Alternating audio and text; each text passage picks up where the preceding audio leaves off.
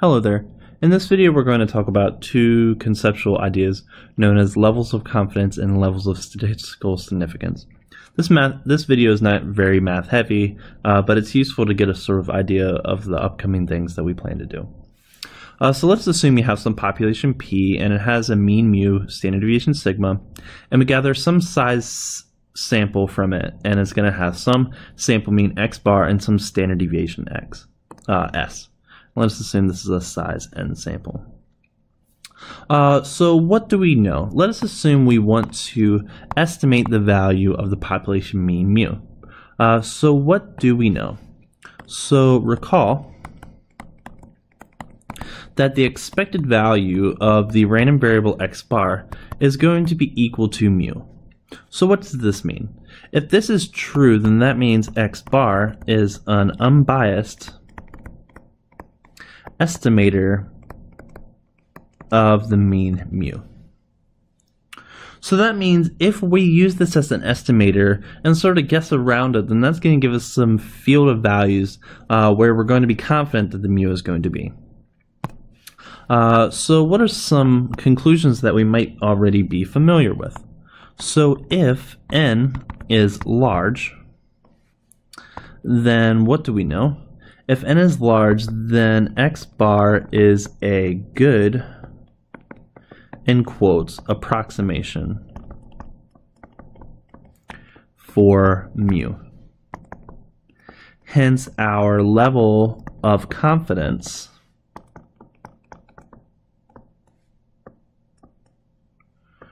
should be large for estimating mu, and vice versa. That is, if we have a small size sample, then we won't be as confident that x bar is going to be a good approximation for mu, even though it is an unbiased estimator. So if our level of confidence should be large for large n, so that means why not just choose a 100% confidence interval? So let's think about that for a minute. So let's assume this is all our possible values of x bar, and we get a possible x bar value of, let's say, let's say 172.8 cm.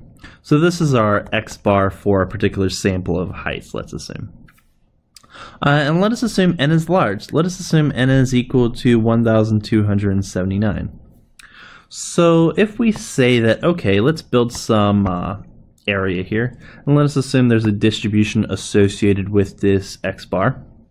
So this is some distribution of x bar. We don't necessarily know it's normal unless we assume some other things, but it's going to have some distribution, right?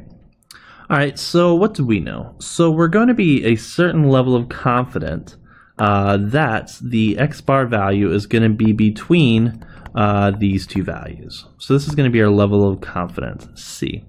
And C is going to be a number between 0 and 1, just like probability was. Because this corresponds to a percentage level. So why not make this percentage level C arbitrarily large, like close to 100%? So why not be 100% confident?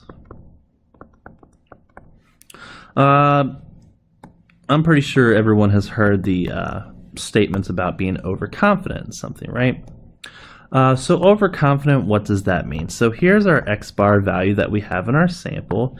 100% confident means we're going to cover everything here. So this is going to be C is equal to 1, or 100%.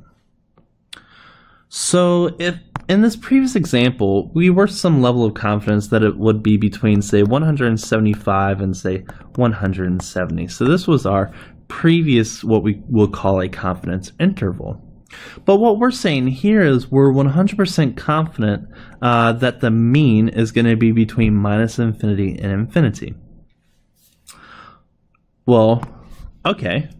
Well, everybody's going to be 100% confident that the sample mean is going to be between minus infinity and infinity, regardless of the sample size. So if you even have a sample size of 2, then I'm going to be 100% confident that the sample mean is going to be in between here.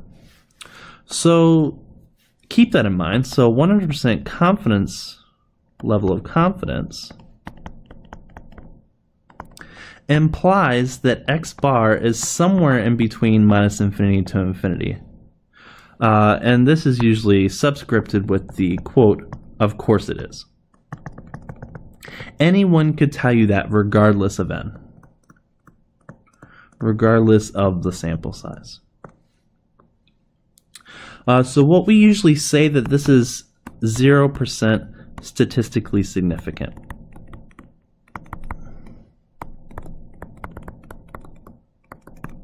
So that is one extreme. So what does it mean to have a 0% level of confidence?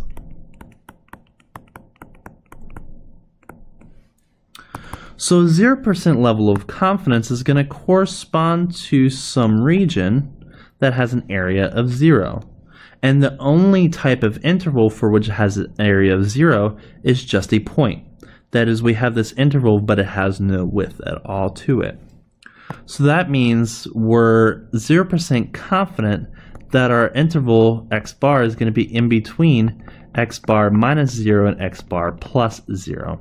That is, there's no margin of error that we're claiming. So what we're pretty much also saying is we're 0% confident that x bar is exactly mu. Now, is that possible? Yes. But what is the likelihood that the sample mean is equal to the population mean? It's going to be really unlikely, but not necessarily impossible, right? But if that were the case, then that would be perfect. So that would be a 100% statistically significant statement, if you can prove it.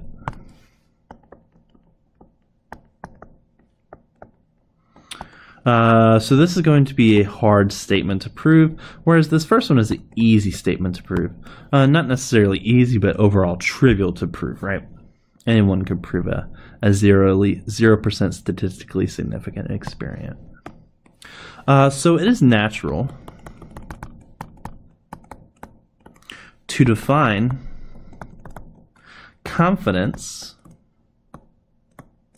and statistical significance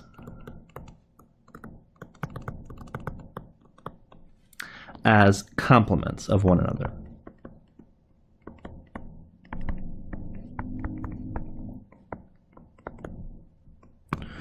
So we're going to define C to be equal to our level of confidence,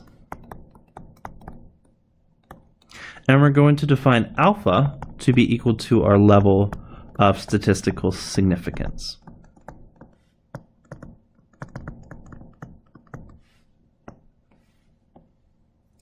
So if they are complements, then that means we have some equations that are associated with it. Namely, alpha is going to be 1 minus c, c is going to be 1 minus alpha, and 1 plus, or alpha plus c, is equal to 1. So these three statements are going to be true. So if I were to say, okay, suppose my level of confidence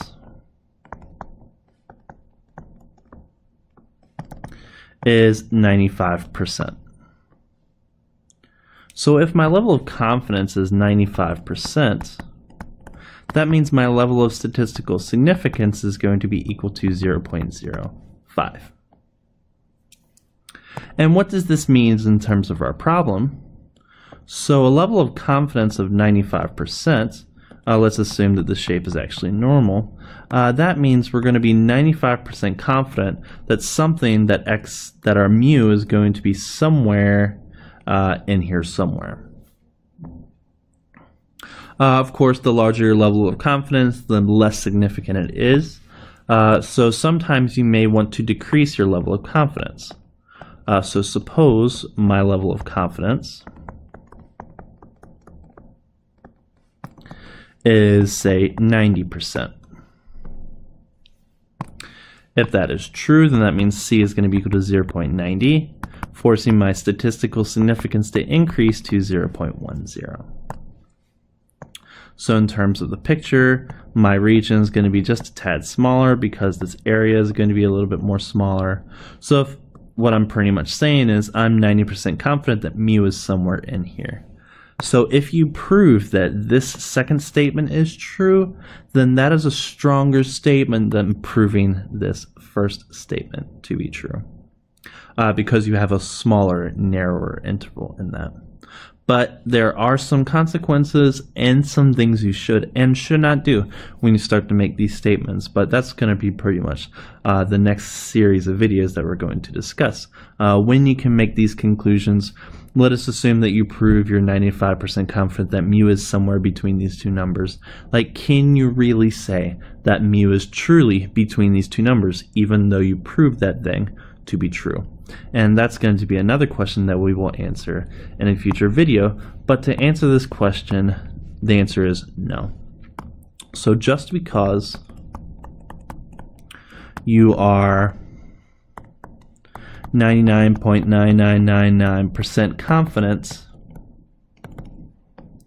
that mu is in between, say, negative 1,000, 10,000 to 10,000 doesn't mean mu is there. Because mu could be in the billions or trillions or even larger than that, even on the negative side. So just because you have a high level of confidence does not mean that you even will get it. But we'll discuss these consequences in the upcoming videos.